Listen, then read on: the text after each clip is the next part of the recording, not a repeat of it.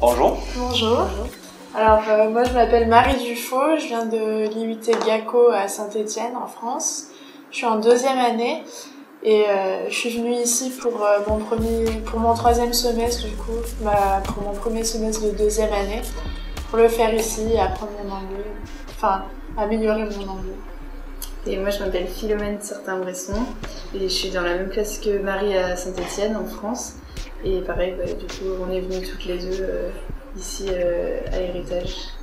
Ah, d'accord. Pourquoi avez-vous choisi de faire une partie de vos études au Québec et en anglais?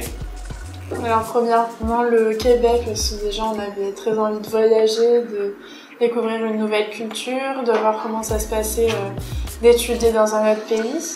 Enfin, C'est aussi étranger que ça? Oui, c'est vraiment différent d'une culture à l'autre.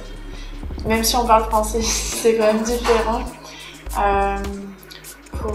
Oui, c'est ça. Et ce Cégep était le seul qu'on nous proposait avec les cours en anglais, 100% en anglais, donc ça nous permettait aussi de profiter de ça pour nous améliorer. Je sais qu'on n'a pas trop hésité quand on a vu les choix d'université. Il y en avait 3 au Québec où on pouvait aller. Et Heritage College, c'était vraiment le seul où il y avait les cours en anglais. Donc quitte à partir du côté de l'Atlantique, autant améliorer l'anglais. Oui, qui a un gros bénéfice. Ensuite, qu'est-ce qui vous avez le plus marqué durant votre séjour d'études au Cégep Heritage College? Pour moi, c'est vraiment la différence culturelle. Ici, par exemple, les gens sont beaucoup plus avenants. Même si on est seul au début, tout le monde vient vers nous parler. Les professeurs sont beaucoup plus ouverts aussi qu'en France.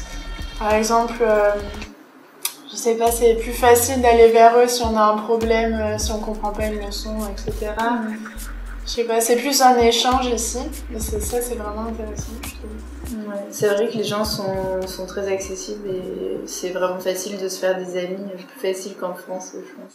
Ce qui est bien, c'est que ici tout le monde parle français, enfin la plupart des gens parlent français et anglais, donc quand on a un problème, quand on est bloqué, on peut avoir quelqu'un qui nous traduit en français ou qui nous aide, donc ça a pas été une difficulté au final.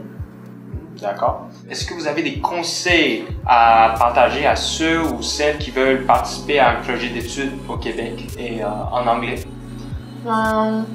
Pour moi, en fait, nous on a fait partie de l'équipe de rugby ici.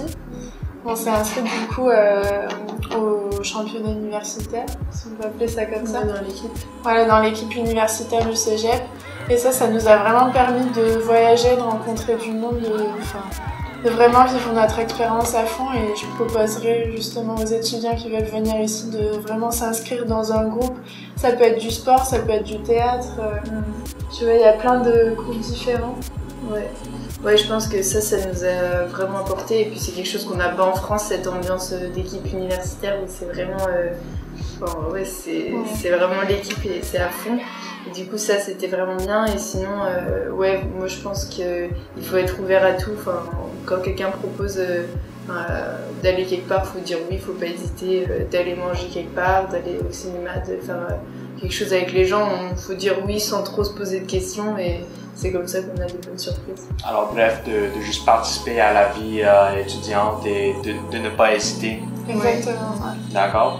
Et finally, do you believe your knowledge of English has improved? Yeah, of course. Yes, it has. I think you have to have a basic knowledge of English before coming, so that you can follow classes and not get lost at the beginning, but you will improve for sure. Yeah.